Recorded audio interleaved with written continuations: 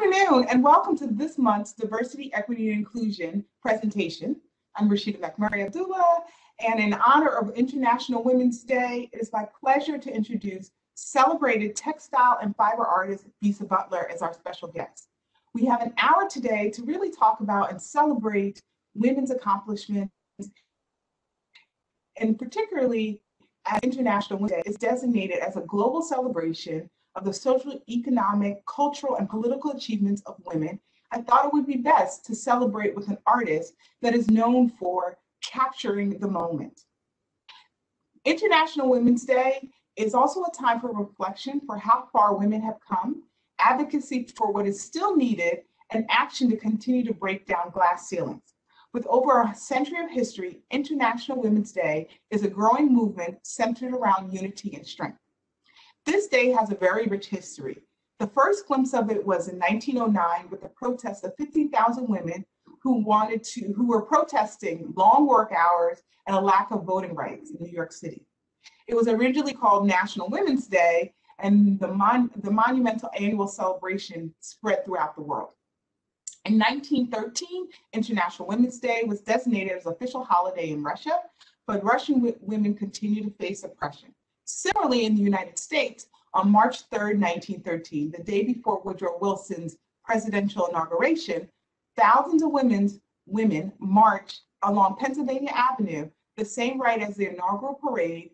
In that same march, the founding members of Delta Sigma Theta Sorority Incorporated were asked to march in the back of the parade less than 2 months after their incorporation. In 1977, the United Nations celebrated the day for the first time, and it continues to gain momentum annually.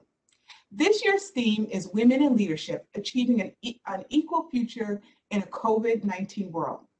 This past crisis over the past year has highlighted some of the central issues about women's contributions to the decisions, policies, and laws, and the recognition that women in all of their diversity must be integrated into our new normal.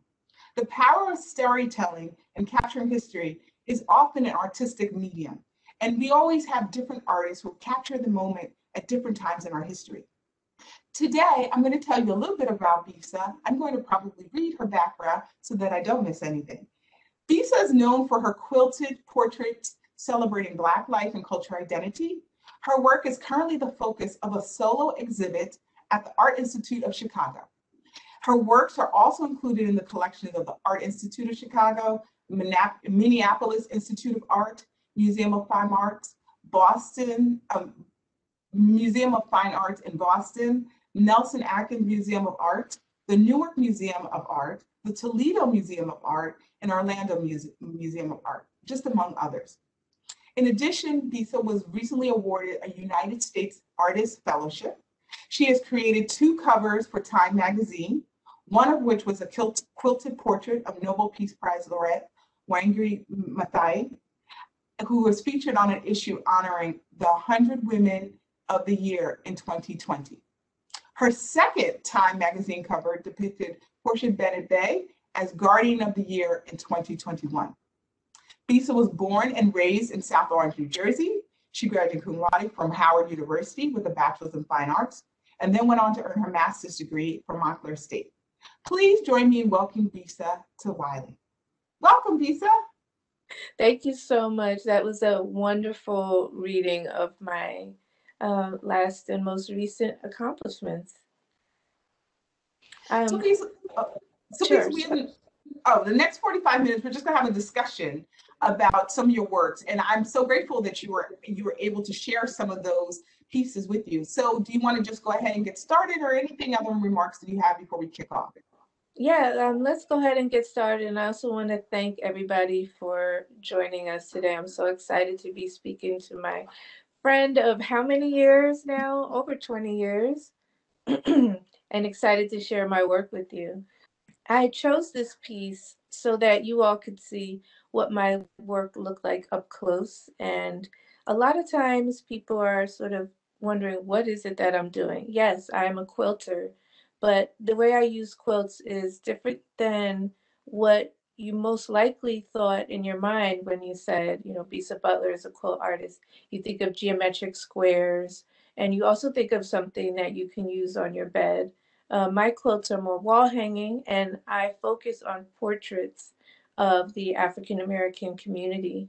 And what you're seeing in front of you is a detail of a bigger piece that we'll see further into the slides, where it's a family of 7. But this is one of the family members, one of the sisters, and every bit of artwork that I'm doing is fabric. Her face, all the different colors that you're seeing, the pinks and the oranges, the reds, those are bits of silk and cotton. Her eyes are made out of velvet and cotton. Even her hair, you'll see that they are blue flowers. So those are like a polyester, sort of like a rayon polyester blend of flowers that I cut out of a piece of lace and then used to give this idea of African American textured hair. I love celebrating Black features, Black hair texture, and then also referring giving a reference to something else. So you see her hair, you get the idea that it's puffy or it has some dimension. But then it's also because it's fabric and we all have closets full of fabric, we're wearing fabric constantly. We can relate to those blue flowers, giving us the idea of delicacy. And now these are things that I did while I was a student in undergrad at Howard University. I studied with the dean of the School of Fine Arts at the time, Jeff Donaldson, founded this group of artists in the 60s called Afrocobra. And Afrocobra stood for the African Commune of Bad and Relevant Artists. So he did that when he was in his early 20s in Chicago on the South Side. Then Jeff Donaldson becomes gets appointed the dean of fine arts at Howard University, and like the dean, you can help set the tone of the school, and you also are pulling in other artists who you know to be professors and people who are in academia. So the painting faculty were primarily members of Afrocobra, and you're seeing some of the tenets of Afrocobra when you look at this work here. So this was my very, very first ever like fabric anything, and this was my professor, Al Smith at Howard, telling me. Um, well, I actually went to him and said like I'm struggling. I don't feel like my paintings stand out. I don't feel like every artist out here, even artists that you see in galleries, museums, or even artists on the street, they're looking for their own voice. You know, if you think about artists like Leonardo da Vinci and Michelangelo, they're always finding paintings from antiquity that look just like theirs, and they had to go through this whole thing trying to authenticate it. And that's because they could teach artists to paint like them, but the problem was those other artists didn't have their own voice. So you could paint like Da Vinci, you could completely knock it off, but you don't have your own identity. What is it that you're saying that's as individual? That's as an individual. So this piece here was my very first foray into like Al Smith telling me, use your own personality in your artwork. You like fabric, you like clothes. So why don't you cut up some of, get fabric and define the face using fabric itself. Look at the art of Romare Biernan. Look at the collages and see what they did. A lot of times in my earlier works, I was portraying my family members. So the piece you're seeing on the screen is my father's father, my grandfather. But I didn't have any photos of my grandfather. My father was born and raised in Ghana.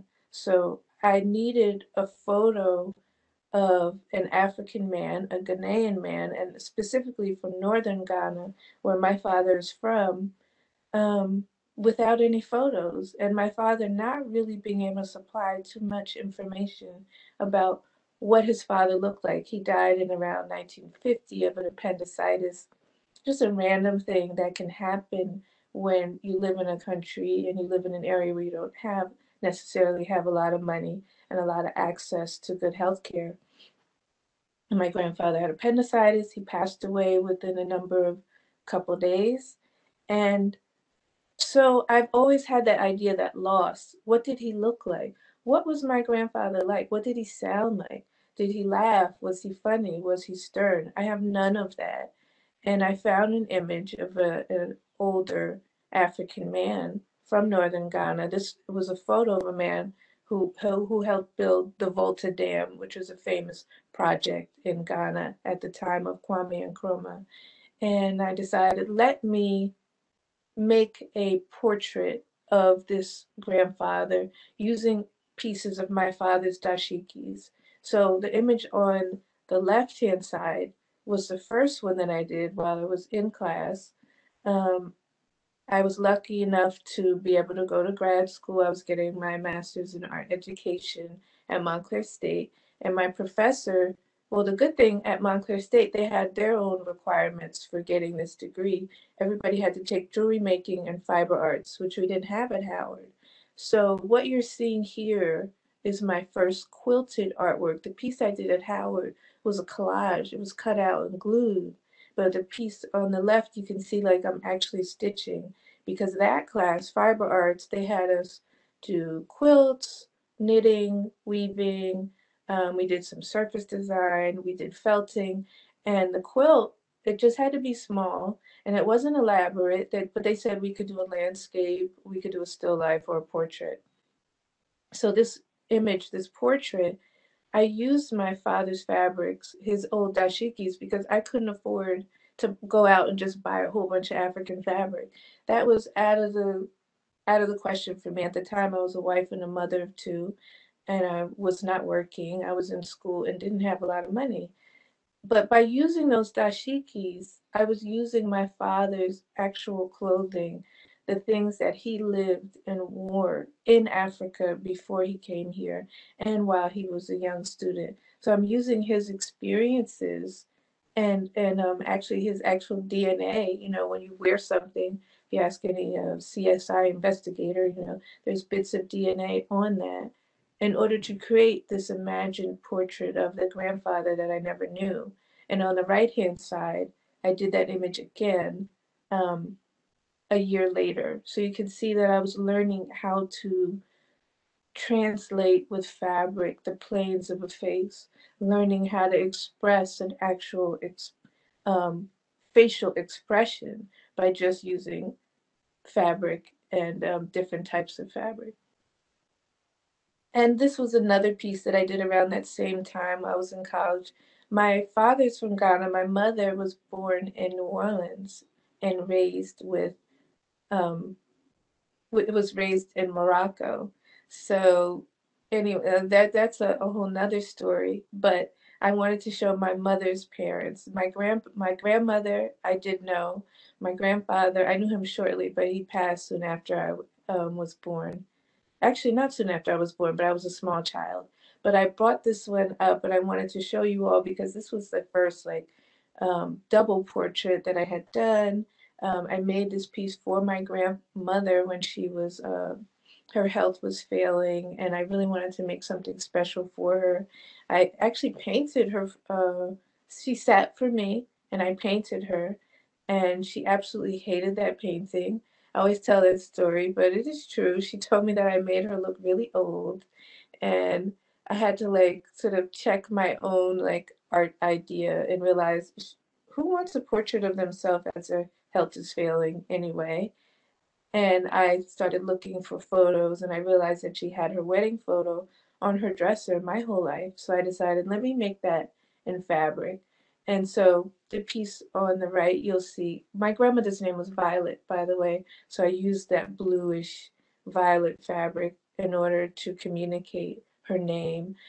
So this is something that I made. Now we're jumping from grad school into almost 10 years later, me as an art teacher, mother, and I was working at Columbia High School, and I got signed with a an art gallery, the Claire Oliver Gallery, which I still am with to this day. So this I did this piece about 4 years ago, and this is another one of my childhood friends, a woman. She is a mother, wife. She's a nurse, a mother of four. I think she's a brand new grandmother. And this is her photo of her last school photo in Jamaica. And this represents, I chose this piece because it represents me shifting my career from primarily doing images of family and friends. Although, yes, this is still a very close friend of mine, but I was preparing to exhibit at Miami Art Basel with the Claire Oliver Gallery, and I wanted to have like a selection of work. I was going to go to Miami, this huge international art fair for the first time. They are, I think at any one fair, they have like 150 booths. And within those 150 booths, you might have 1 to 5 artists exhibiting at each booth, galleries from all over the world, Africa, Asia, Europe, United States. So this was like the big time for me. And for most artists, you really get introduced to the world stage all at once in this one weekend. So this piece, I wanted it to go back to what I like and what I was interested. At the time I was working with children. So you're gonna see like more images of children. You if you can recall those Afro-Cobra colors with the continent, colors of the African continent, colors of Kool-Aid. So even though her clothing is African and has these bright, intense colors, her skin is also now reflecting those same bright, intense colors. So this is the famous photo. I was taken in 1940. Um, must be 41. I always forget that, but it's on the license plate if you look closely. It was by Russell Lee. He was one of the photographers of the Foreign Securities Administration. This photo was called Easter Sunday. Easter Sunday on the south side of Chicago. That's when it was taken, and that this is what's happening. This is why these boys are dressed to the nines. They have their hats. They have their not spats, but they have one little boy has his knickers on. They're wearing double-breasted coats. I mean, this is how I love this photo because it represents how we want to be seen. These are the images that I remember from childhood on Easter morning, how important it was to look good and to look our best. And this photo, there's one thing about it that bothers me, and only that the young man in the center, his name was Spencer Reedus, he's the only one who's ever been identified. Spencer Reedus did not see this photo until he was in the dentist's office as an elderly man towards the end of his life. His son took him to the dentist. He opens up a Life magazine, and boom, there's his photo of himself that he never even knew existed. When Spencer Reedus saw the photo, he ripped it out of the Life magazine, folded it, put it in his pocket, and didn't say anything about it. So think about how he felt seeing that photo there.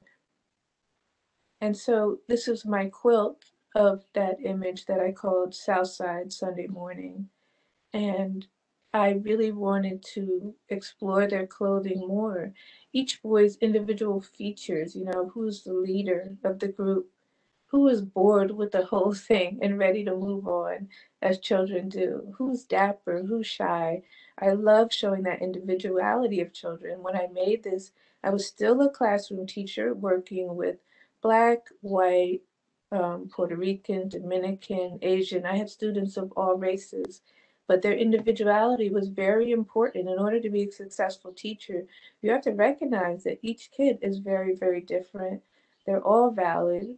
Um, they all have something to add, and they all deserve that respect. And the problem that we're having in this country now and have been having, and when I was making this piece as well, was around the time when Trayvon Martin was beaten and killed for walking in the neighborhood because I guess he had on a hoodie or because he was a Black young man and he didn't identify himself appropriately to a random stranger vigilante. And I still struggle with that. These young men are beautiful all on their own, just being children. And so I'm always trying to push that idea in my artwork, acknowledge their humanity.